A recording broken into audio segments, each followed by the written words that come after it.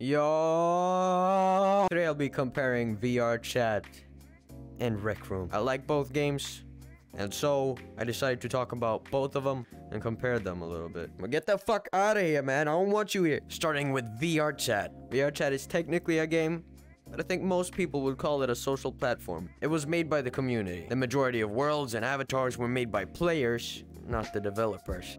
A lot of things in VRChat has been made by the community. Even you could create a world or an avatar.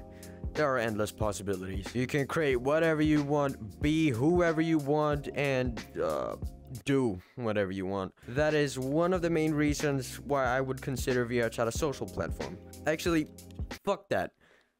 VRChat is your second life. A virtual life that is identical to or better than your real life. There are no rules and the only thing stopping you is your imagination. Rec Room. Rec Room is like VRChat, but for children and PlayStation VR users. Rec Room has a lot of minigames, and most of them are absolutely fucking perfect. The physics are very polished, and doing just about any activity feels solid. Wanna play basketball? Feels like real life. You wanna play pool? Feels like real life. You wanna throw a frisbee?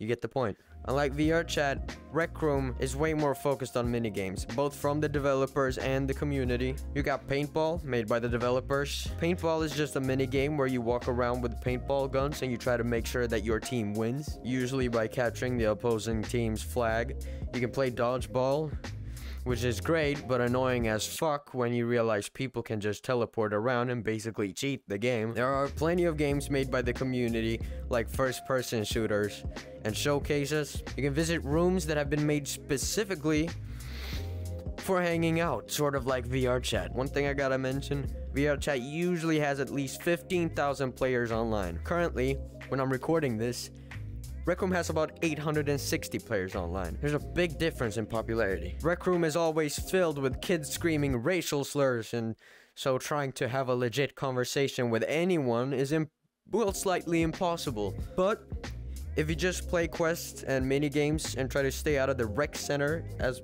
much as possible. This is the rec center, but you know, it's a private lobby, so who cares? As long as you try to stay out of the rec center as much as possible, you'll be fine. So, in order for me to have some sort of conclusion, the only conclusion I can give you, in my opinion, VRChat has a great community, but the devs seem kinda shitty after that anti-cheat thing happened. Rec Room has a pretty bad community overall, but the game is polished and the devs seem to work hard to implement new ideas and to actually make the game better, you know. They're almost complete opposites, yet the same, and that is exactly why I choose to play both.